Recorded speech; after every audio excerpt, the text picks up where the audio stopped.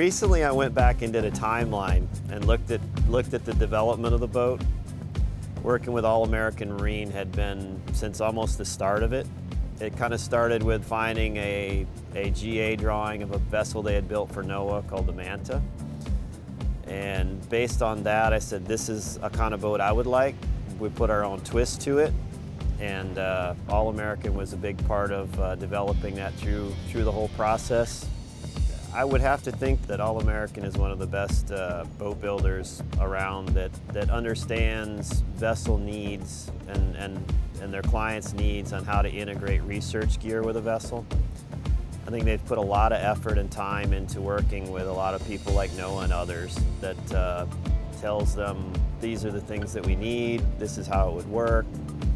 And yes, they were very instrumental in helping us work through how to put all the components together. It's built to be a multi-purpose research vessel, so it can take on many roles. It's able to do shallow water hydrographic surveys. Due to its shallow draft and due to its speed, it's able to do the deeper water projects far offshore.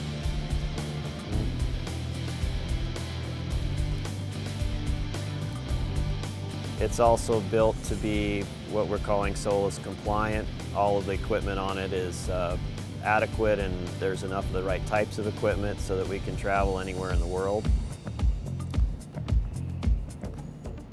We put 4 engines, for one, to be able to get the speed we wanted, and also to make it a configurable ship where we can pick and choose the speeds we go and have better fuel economy at the different speeds we want to go. The small engines drive us at slower speeds, at good fuel economy. The big engines allow us to work in conjunction with the smaller engines to provide us the top speed we want.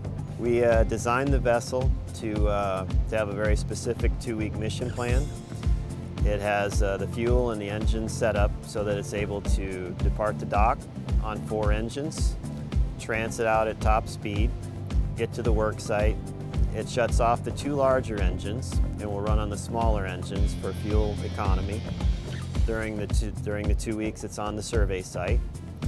It will then finish its 2 weeks, turn on all 4 engines, and transit back to the dock at full speed. The speed during the transit lets us do more work on site, gives us more time on our survey site, allows us to go farther, allows us to be more competitive in our bidding process.